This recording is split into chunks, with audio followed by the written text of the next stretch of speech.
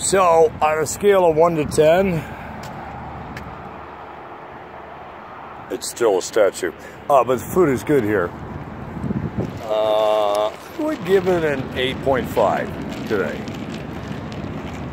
Listen, have you ever woken up one day and go, oh my God, or Buddha or Allah or whatever you call your something that's greater than yourself. Of course, if you're agnostic, you really don't give a crap about any of that. But have you ever woken up and gone, gosh, I'm not like anybody I know? If you do, embrace that moment and realize that being a clone of someone else is not where it's at.